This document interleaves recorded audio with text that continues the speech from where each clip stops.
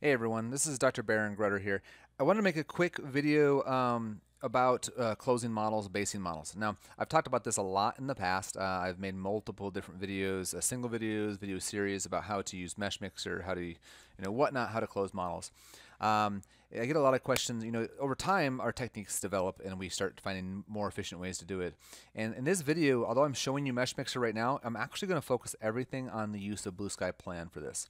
Up until recently, we've used Mesh Mixer because it's a great software. It's free, it's easy to use, easy to learn, but it's not a dental software. It just fills in the gaps. So it allows us to do some things that we couldn't otherwise do in the past. And there's still a lot of use I get out of it, but for the most part, most people that are just started getting into digital dentistry and the 3D printing side and whatnot probably don't need to use it as much as we used to. So I want to show you guys how to close and base a model for 3D printing and how to hollow it all without any cost and with very few button clicks compared to what we used to have to do, and doing it without having to learn another software like Mesh Mixer. So again, this is this model. This is very rough on the edges. I don't even know which scanner it was that brought this in, but yeah, so I'm going to bring in the raw data into BlueSkyPlan so I can show you how to do this from the very beginning. So here's BlueSkyPlan. And I'm gonna right now I am in the module Surgical Guide Advanced. In the future, we will soon have a module that's just called Model or something to that effect, where you can do all this stuff within there. But for now, Surgical Guide Advanced is where you want to be for this. So here's this model. I'll get to this other one in a minute. Demo lower, just for this example case.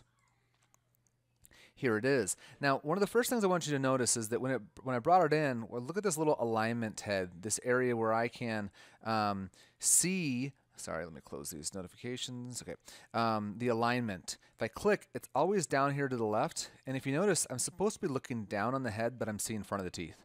If I look at the front of the face, I'm seeing underneath the model. If I click here, you can tell that it's down here to the left, but it's also not oriented right.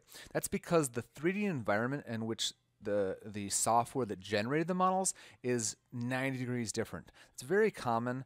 I'll tell you that the Cerex software is 180 degrees, so it's just turned backwards. The CareStream software is coincident, meaning it's forward as BlueSkyPlan. This particular scanner, again, I'm not sure which it was, and it just happens to bring it in here. Not a big deal, but it is important because when we pour this model, it thinks this is the top and this is the bottom. So if you were to pour this model, it would pour this way. That's not going to work.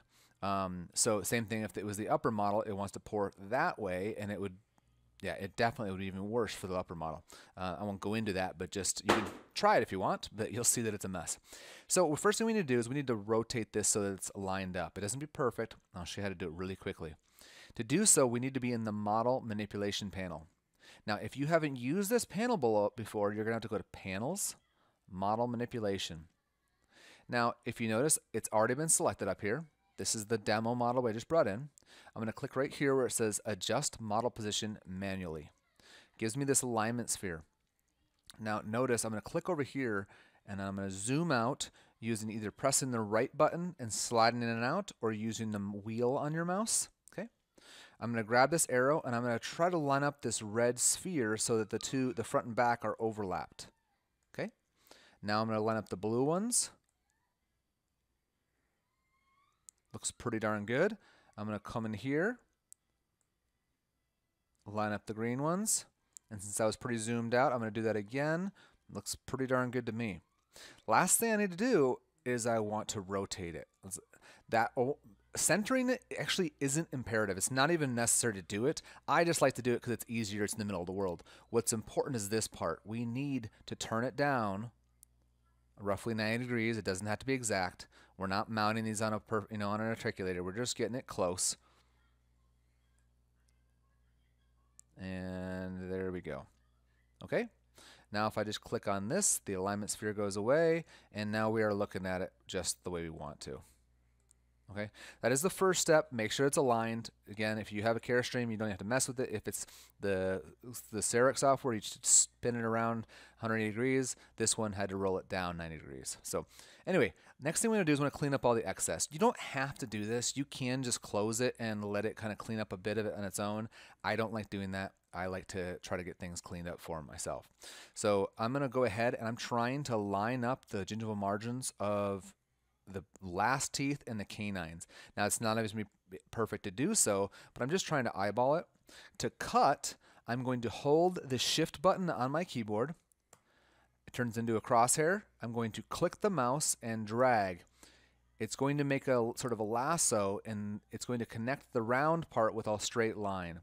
I'm just aligning that line up with what I want to cut off. Gets pretty close to the gingival margin on that canine, but it's okay. Now I'm going to let go of the shift button before the mouse. Now let go of the mouse. It's going to trim away everything. The more you're cutting off, the longer this step takes.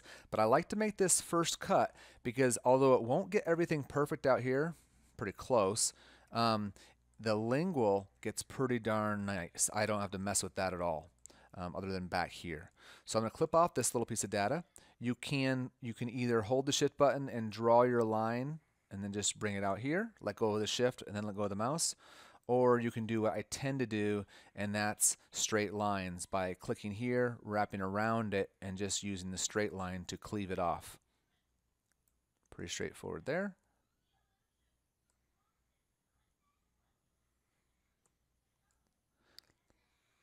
This is akin to using scissors if you really want a clean cut. Use a straight line. If you don't really care, then just draw where you want. The better mouse control you have, the more likely you're to do the mouse click and drag. I tend to wander a lot when I do that. Okay, so now I want to cleave this off right here and right there. So I'm just sort of lining up the areas I want to cut. I'm going to press shift, lasso, and cut these two at the same time. This doesn't have to be perfect. This is like taking your models and shoving them into a model grinder on the heels, just sort of clipping those flat. Doesn't have to be perfect.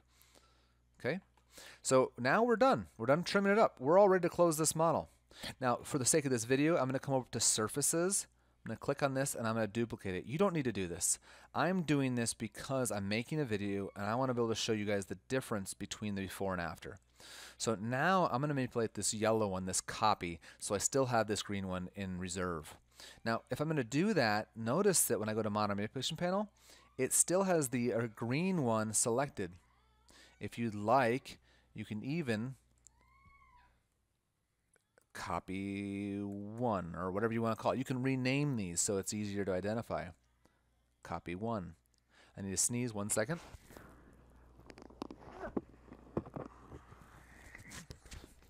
Excuse me, sorry about that. Make sure my mic's still working and I see my voice. Okay, all right, so at this point, we can close the model, make sure that you're manipulating the correct one, the yellow one, and all I have to do is press on Close Model. This is real time. I'm not adjusting the speed. It's pretty darn quick. That's why I like this, as opposed to doing it in Mesh Mixer. It cleans up pretty darn well. And I'm going to turn off the original. And when you have errors in your model, you might see some of this, but hopefully that doesn't matter to you. That's going to happen in any software. That's due to flaws in the model itself. We didn't do any sort of error checking in Mesh Mixer. Okay, so I'm ready to export this. I can get this printed right now. These heels are not perfectly flat. You may or may not be able to get away with printing them as is, but instead I'm going to add a platform. I have uploaded these files to Thingiverse. I'll try to put a link in this video as well where to find these. In the orthodontic software, it's been integrated. At some point we'll have this in the this version as well. But for now, I'm going to click on this one. It's red. Click on this, and I'm going to drag it to where I want it.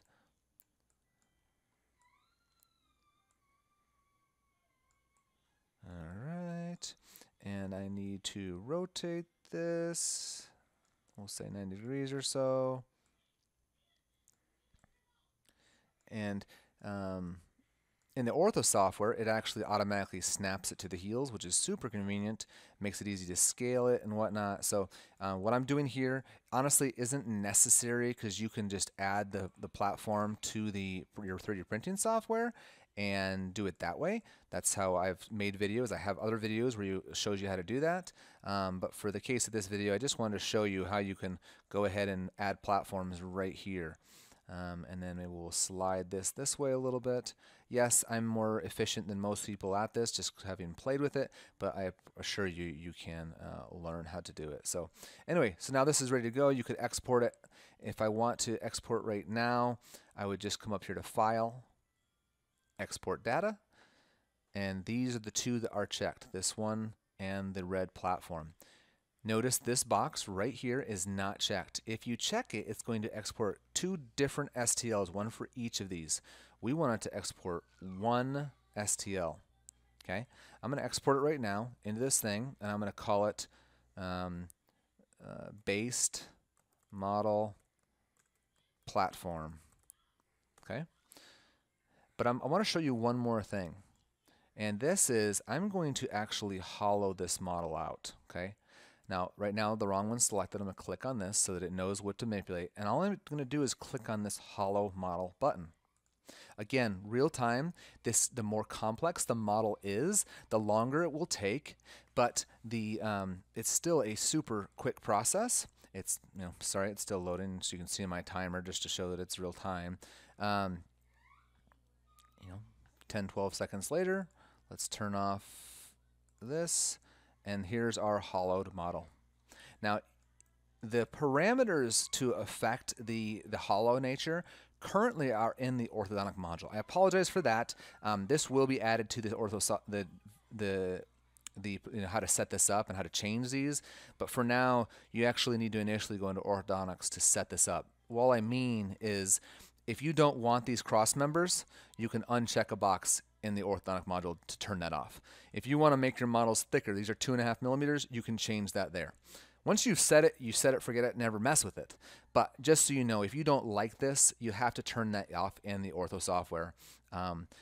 It would be in the Tools, Preferences, and it will be under the orthodontic whatever menu. I've looked, and I thought it was supposed to be added, but it doesn't appear that it's been added yet. So it looks to me like it's just, it'll be added eventually. Yeah, I don't see anything to do with hollow, and it's not under surgical guide. So anyway, if you do want to mess with those parameters at all, you need to do that in the orthodontic software, but it's simple enough. So now we can export this as well. Export just these two. That's still unchecked. Hit export, and this time I'm going to name it the same thing, but I'm also going to say hollow. Okay, so I've now exported the model. I'm going to go ahead and open up Rayware. Rayware is the software for the Moonray printers. This would be the same process if you were using whichever printing software you're using. So now I'm going to come into this folder, and I'm going to grab these two so you can see how both of them look in here. I've dragged and dropped those. Click on this model. Click on this little arrow with a flat line by it. Find the base. Do the same thing on this one. Click on the base. It's red like this because it's sticking out of the build plate. It's just telling me, hey, we can't print. You're sticking off of it. But anyways, you can see the differences. Both of these are attached. You can see the first layer is going to print. It's adhered to the build plate. And one's hollow, one's not hollow. Both will print fine. One uses a little less resin. This one takes an extra step to do that hollow, but again, it's one button click. So it's, it used to be that it was a lot more steps. The Mesh Mixer to do that, a lot more, and a lot more issues. This has made our lives infinitely easier. If you're wondering, the hash mark here, or the cross members, is for strength, but it's also for if you decide to mount your models. If you want, you can make it hollow without this, but if you want to mount it on an articulator, it's a little bit harder because you have to fill this whole thing with stone essentially to get it stable, and then it can lock. This gives you something to embed into stone a little bit, not too much, but it'll index in there well, and you can retrieve it from the base, and you kind of get the idea. This is a nice little mounting thing so you can mount and unmount. Okay, well, I certainly hope I've answered your guys' questions. Hopefully this video was informative and shows you that just a quick review. We can bring our models into BlueSkyPlan. We can come into model manipulation, align the models with the correct 3D environment, use the cut tools to trim off the excess, and then just hit close model, and you're done. If you want, you then click hollow model, and you're done. If you want to add a platform, you can add the platform like I showed.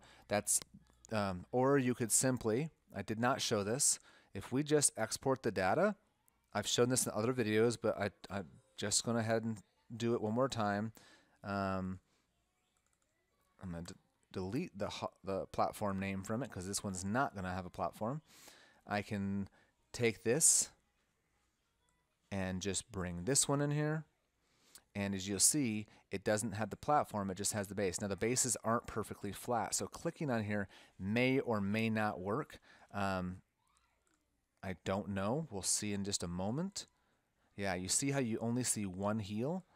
This heel is not perfectly touching. You can dink around with trying to rotate it just right, but you're never going to get perfect. See, now it's just barely touching there and not there. So now that you can always print it flat, horizontally, like this. But if you want to do time saving and you want to print a bunch of them vertically, well, then you're going to have to take the platform that I showed you and drag it into here. It's actually, I would say, much easier to do it in here because I can bring it right here. I can grab this little rotation tool.